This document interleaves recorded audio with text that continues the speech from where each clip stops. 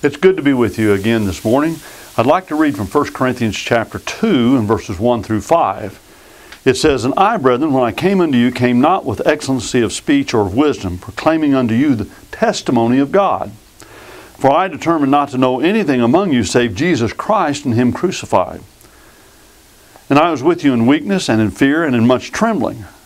And my speech and my preaching were not in persuasive words of wisdom, but in demonstration of the Spirit and of power, that your faith should not stand in the wisdom of men, but in the power of God."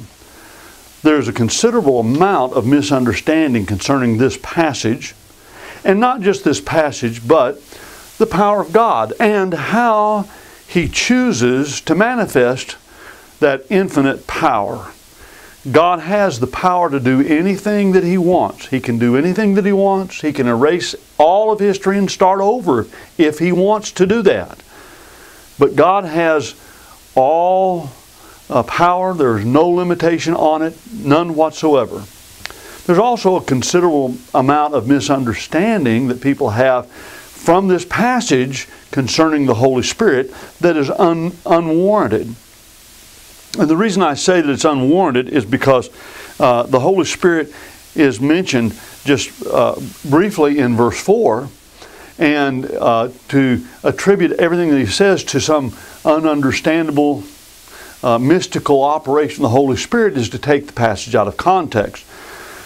We oftentimes hear people say that we have made God too small, or that we've put God in a box, or that we've put some kind of limitation on God. Well, that's not our object, of course. We want to present God as He is presented in the Scriptures. And we must understand that that's what God wants us to know. And anything else that we might imagine about God or His power or the manifestation of that power is false, and we need to forsake it.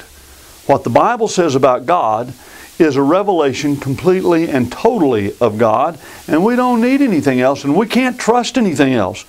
And yet oftentimes people will attribute things to God or the Holy Spirit or even Jesus that just are not so. The misunderstanding of this passage has some responsibility for that. And the question, again, is not what can God do, but how God choose to do what He does. And so let's examine that for just a little bit. Where does God manifest His power, first of all? In Romans chapter 1 and verse 16, the Apostle Paul says, "For I am not ashamed of the gospel, for it is the power of God unto salvation, to everyone that believeth, to the Jew first, and also to the Greek." This passage is centered in considering our subject. Where does God choose to manifest His power? In the gospel message of Jesus Christ and what He did through Jesus Christ and with Jesus Christ for us. The gospel is God's power to save us. Look at James chapter 1 and verse 21. There James says, "Wherefore putting away all filthiness and overflowing of wickedness, receive with meekness the implanted word, which is able to save your souls." Receive with meekness the implanted word. Well, what word is He talking about? He's talking about the word of the gospel. The thing that is preached. God draws us, you see, through the gospel to Him and to Jesus Christ. Look at John chapter 6 and verses 44 and 45. Now, there Jesus says, "No man can come to me except the Father that sent me draw him, and I will raise him up in the last day." Now, that almost sounds like predestination. That God selects us for salvation, and it's God's choosing, and He's the only one that has any voice in the matter. But I think this needs to be seen in context as well as the other passage. You've got to keep things in the context in order to understand. "No man can come to me except the Father that sent me draw him, and I will raise him up in the last day." But now, how does God draw us? It's a question. Verse 45 answers that question. It says, "It is written in the prophets, and they shall all be taught of God." They shall all be taught of God. That's how God draws us. "Everyone that hath heard from the Father and hath learned cometh unto me." Now in verse 44, you can't come to Jesus except God draws you.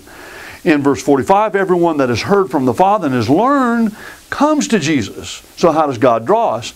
He draws us through the teaching, and that teaching is the teaching of the gospel. In 2 Thessalonians chapter 2 and verse 14, well, we'll read verse 13 as well. The Apostle Paul says, "But we are bound to give thanks to God always for you, brethren, beloved of the Lord, for that God chose you from the beginning unto salvation, in sanctification of the Spirit and belief of the truth, whereunto He called you through our gospel, to the obtaining of the glory of our Lord Jesus Christ." What does it mean through He called you through our gospel? That is the gospel that they preached, that they were inspired by the Holy Spirit to speak. That's how God called them to that salvation. In 1 Corinthians chapter 1 and verse 21, the Apostle Paul says there, "For seeing that in the wisdom of God, the world through its wisdom knew not God, it was God's good pleasure through the foolishness of the preaching to save them that believe." Now, let's take this verse apart, see if we can understand it. Then we'll look a little bit at the context. He says, "For seeing that in the wisdom of God," whatever he says here is according to God's wisdom. God planned it this way, in other words. This is not an accident. This is the way God planned it. Well, what did He plan? That the world through its wisdom knew not God. You cannot figure out God by sitting up on a mountaintop with your legs crossed and your arms folded or anything like that, humming a mantra, and figure out God. That'll empty your brain, sure enough, but it won't fill it with a knowledge of the truth. What it'll do is provide maybe some relaxation. Maybe it'll limber you up a little bit, but you won't know any more about God after you're done than when you began. It was God's intention that you could not go on the mountaintop and through some kind of intuitive meditation figure out who He is and what He wants. You cannot logically reason to God. You cannot find God by just following the crowd or the masses. It has to be through the foolishness of the thing preached. That's what he says. It was God's good pleasure through the foolishness of the preaching to save them to believe. Now, let's look at this expression, through the foolishness of the preaching. Literally, that word preaching is the thing preached, which is the gospel. And you'll notice he says it's through the foolishness of the thing preached. How is the gospel foolish? Well, if you look at verse 18, you'll see that he's speaking sarcastically, if you will, and accommodatively concerning the attitude that people who are not believers have toward the Bible. He says there, for the word of the, this is verse 18, for the word of the cross is to them that perish foolishness. But it's that foolishness that God uses to save us. There's a little bit of desperate sarcasm there, trying to get us to open up our minds, trying to get us to realize that we're on the wrong track when we try to find God without the Bible. It's only in the Bible that we find God and His purpose and the salvation that He intends for us. God planned it that way. He has got to tell us what He wants. We can't reason to it.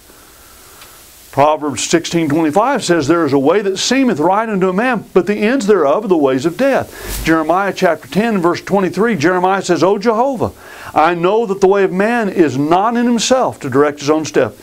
It is not the man that walketh to direct his own steps. Man cannot know the way without God's help, without God telling him how to go. This is why Jesus refers to Himself in John chapter 8 and verse 12 as the light of the world. It says there, Jesus spake unto them, saying, I am the light of the world. He that followeth me shall not walk in darkness, but shall have the light of life. Have you ever been in a very dark room, or maybe out camping someplace where it's really dark, you couldn't see where you're going? Well, somebody's got a flashlight. You get behind the guy that's got the flashlight and you follow him, and all of a sudden you know where you're going. We're in a very dark world from a spiritual and moral standpoint. Jesus has a flashlight. He guides us, but He has to tell us where to go. We've got to get behind Him. We cannot trust our own senses in the matter of our own salvation. The saving power of the gospel is documented throughout the Scriptures. But again, we look at Romans 1:16 and 17, where it says, "For I am not ashamed of the gospel, for it is the power of God unto salvation to everyone that believeth, to the Jew first, and also to the Greek." Now, what is the saving power of the gospel? Verse 17, "For therein is revealed a righteousness of God from faith unto faith." The saving power of the gospel is not that it's just found in a leather-bound book with onion skin paper for pages. It is the message, it is the information that's in the gospel that is the power of God to save us. We have to know that message to know what we must do in order to be saved, what God has done that we might be saved, and what is expected of us. It is in the gospel that God gives us that information, and that's where His power to save is. Now, God has promised to protect us from sin and the temptations to sin. In 1 Corinthians chapter 10 and verse 13, Paul says, "There hath no temptation taken you, but such as a man can bear." Now that's not a good translation of that. The King James Version, the Old King James Version, and most of the newer translations say, "There hath no temptation taken you, but such as is common to man." You know, I suffer a lot of temptations, and you do too. And there are times when the temptation is so great we think that our temptation is unique. But it's not. Somebody else has suffered like we have suffered. Maybe not the exact same temptation, but the same intensity in the same category. Temptation is common to everybody. Everybody's tempted. Okay? If everybody's tempted, then we all have an equal responsibility with reference to that temptation. So he says, "But God is faithful, who will not suffer you to be tempted above that ye are able, but will with the temptation make also the way of escape, that ye may be able to endure it." God will provide a way of escape when we are tempted. We don't have to fall to temptation. We don't have to sin. If we sin, it's because we haven't used what God has given us to protect us. Now in Ephesians chapter 6, the Apostle Paul talks about the gospel armor and the defensive part of that armor that he gives us. He talks about in verse 16. He says, "Withal taking up the shield of faith, wherewith ye shall be able to quench all the fiery darts of the evil one." The shield that we have in the gospel armor to protect us in times of temptation is our faith, what we believe. And of course the degree of faith is very important. In 1 Peter chapter 1 and verse 5, Peter says basically the same thing, a whole lot different words, but it'll give us some insight. He says of those who are saved, he said, "Who by the power of God are guarded through faith." Now we're guarded by the power of God. Well, what is the power of God that He uses to guard us? Well, we're guarded by the power of God through faith. It is the faith that God gives us unto a salvation ready to be revealed in the last time. So faith is the protection that we have from sin. Now, you think about that for a little bit. My salvation depends on my belief, my conviction. Not just a belief that things are so, but belief and trust that God is going to do what He said He's going to do and can do what He says He's going to do. In Hebrews chapter 11 and verse 6, it says, "And without faith it is impossible to be well pleasing unto Him. For he that cometh to God must believe that He is, and that He is a rewarder of them that seek after Him." Now I want you to notice the two components of faith here. Number one, we must believe that He is. Now, it's not just belief in a supreme being. It's not just belief in some concept of God that we might attach to the Bible. But it's belief in God as He describes Himself in the Bible. The word He there is a very personal pronoun, and it has to do with a person, and in this case, a distinct, specific person, that is God Himself. We must believe in God and what the Bible says about Him. And most of us are willing to do that. Most of us are willing to accept what God says about Himself, at least on the surface. But it is also a belief that He is a rewarder of them that diligently seek after Him. That is, when God makes a promise, He promises us to give us certain things if we will do what we're supposed to do, then we have all kinds of trust in Him that He's going to do that He's faithful to His Word. You look at 2 Timothy, where Paul makes the same point in chapter 2 and verse 11. He says, faithful is the saying, for if we died with him, we shall also live with him. If we endure, we shall also reign with him. If we shall deny him, he will also deny us. If we are faithless, he abideth faithful, for he cannot deny himself. God keeps his word. His word, his promise to save the righteous and faithful, those who are trying their best and doing what he says in his book. And he promises to punish those who don't, or those who stop trying. God is faithful to his promise, and we have to believe and trust that about God. Now, Hebrews 11 and verse 1 says, now faith is the assurance of things hoped for, a conviction of things not seen. That word conviction, it has to do with being fully persuaded. Persuaded to the point there's no room for doubt. Paul had that kind of faith, and he expresses that in 2 Timothy chapter 1 and verse 12, where he says, for which cause I suffer also these things, yet I am not ashamed, for I know him whom I have believed. You think about what Paul is saying there. Paul's faith is so strong that he expresses it as a knowledge. And what he's saying is, there's no room for doubt. I believe it, I accept it as truth, and nothing else could be possible. A strong wording of faith, isn't it? Strong expression of faith. He says, I know him whom I have believed, and I am persuaded that he is able to guard that which I've committed unto him against that day. I am persuaded. His faith is a result of persuasion. Where does faith come from? The kind of faith that will protect us. It comes from persuasion. What do you mean persuasion? It means being convicted, being convinced by the weight of the argument, by the weight of the evidence. Paul considered all that God had offered as to evidence of his faithfulness, all that the Bible says, all that Paul had seen him do, and he was persuaded by that what he was doing was right and in accord with God's will. Where does our faith come from? Well, it comes from persuasion. Persuasion of what? Romans chapter 10 and verse 17 says, so belief cometh of hearing, and hearing by the word of Christ. The King James Version says, so faith cometh of hearing, and hearing by the word of God. Same thing.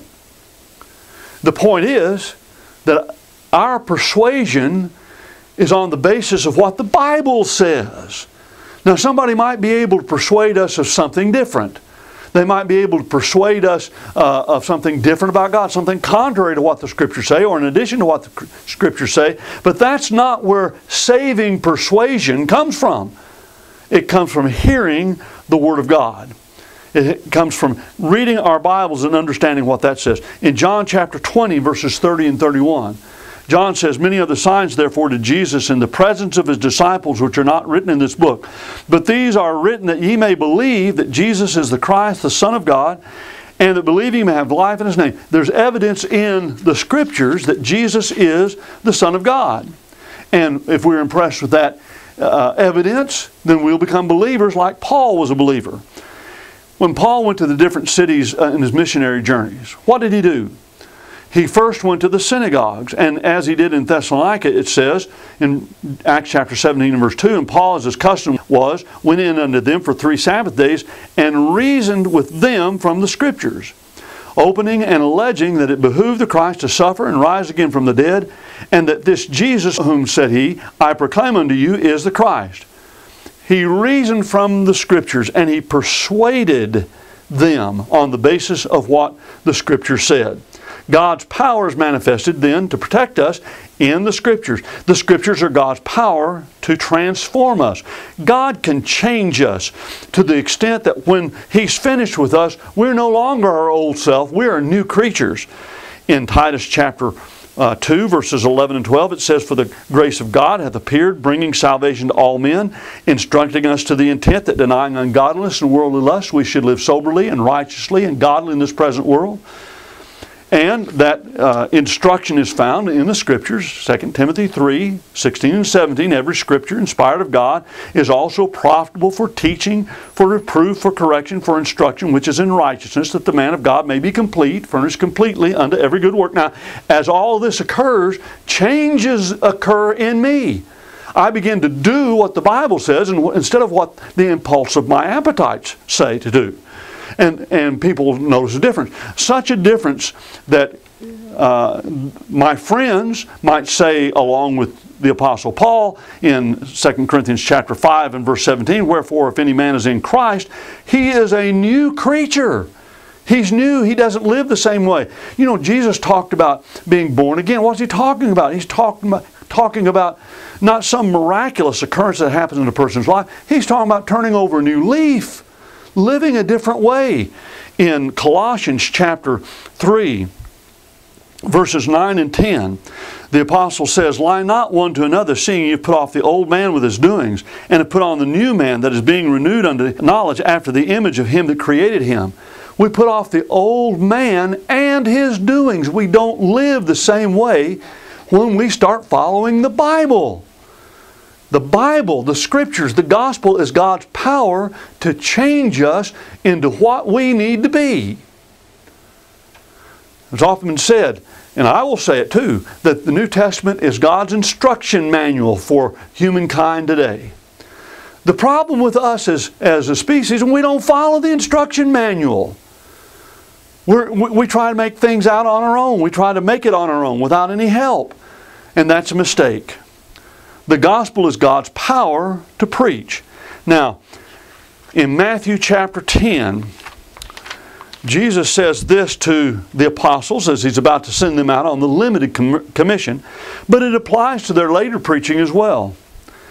Matthew chapter 10 and verse 19, but when they deliver you up, be not anxious what ye shall speak, for it shall be given you in that hour what ye shall speak. For it is not ye that speak, but the Spirit of your Father that speaketh in you. Now, I have to admit that sometimes it may seem like we don't worry a whole lot about what we say or how we say it. We're kind of clumsy in our speech. But this wasn't written to us. This was written to the apostles. When teachers and preachers of New Testament days, other than the apostles, were taught on how to preach and how to go about learning to preach, they received the same information that Timothy was given by Paul. In 2 Timothy chapter 2 and verse 2 it says, and the things which thou hast heard from me among many witnesses, the same commit thou to faithful men who shall be able to teach others also. Where did Timothy get his message? He got his message from hearing Paul. In 2 Timothy chapter 3 and verse 14, it says, but abide thou in the things which thou hast learned and hast been assured of, knowing of whom thou hast learned them, and that from a babe thou hast known the sacred writings which are able to make thee wise unto salvation. The message that Timothy preached was the message of the Word, heard directly from the apostles with the things that he read in his Bible. And so Paul tells him in 2 Timothy chapter 2 and verse 15, give diligence to present thyself approved unto God, a workman that needeth not to be ashamed, handling aright the word of truth. He says in the King James Version, study. The key to knowing how to preach is to study what? Study the Bible. Well, we go back to 1 Corinthians chapter 2 and verse 5, where he says that your faith should not stand in the wisdom of men, but in the power of God. And somebody says, well, that sounds like you're asking our faith to stand in the wisdom of men. Well, what we have here is a contrast between the wisdom of men and what God's plan is, where He shows His power. What does man desire? In chapter 1, verses 22 and 23, it's summarized by Paul when he says, seeing that the Jews seek for signs and Greeks seek after wisdom, but we preach Christ crucified, unto the Jews a stumbling block, and unto the Gentiles foolishness. Men seek signs, and they seek something that will appeal to their reasoning power. What does man respect? Chapter 2 and verse 1, I, brethren, when I came unto you, came not with excellency of speech. You know, somebody comes along as a good speaker, people just flock to him. They want to hear what he says. They are attracted to that. Well, why? Why do men seek these things? Because they want the gratification of the flesh. These things gratify the flesh. In context, what is meant by the power of God, the wisdom and power of God that our faith is supposed to stand in? If you look at verse 22 of chapter 1 again, this time reading down verse 24, it says, seeing that the Jews ask for signs and the Greeks seek after wisdom, but we preach Christ crucified, unto the Jews a stumbling block, and unto the Gentiles foolishness, but unto them that are called, both Jews and Greeks, Christ the power of God and the wisdom of God. The power and the wisdom of God is vested in the gospel. That is where our faith is supposed to stand. Not in some miraculous working of the Holy Spirit, not in some kind of a magic show that people try to perform in the name of God, but it is on the gospel. Paul said in chapter 2 and verse 2, for I determined not to know anything among you save Jesus Christ and Him crucified. Upon what was the church in Corinth founded? Chapter 3 and verse 11. Paul says, for other foundation can no man lay than that which is laid, which is Christ Jesus. What's he talking about? He's talking about the message of the cross. The message of the cross, the gospel of Jesus Christ, is God's power to save, and that is where our faith is to stand. Saying that is not putting God in a box or limiting His power. Now friends, I want to thank you for your attention. It's been good to talk to you this morning, and I know there's a lot more that could be said, and I'd like to say it to you. Come worship with us at the 8th Street Church of Christ in Mesa, Arizona, or call us for home Bible study, or maybe just for a discussion of these matters. Thank you very much for listening this morning.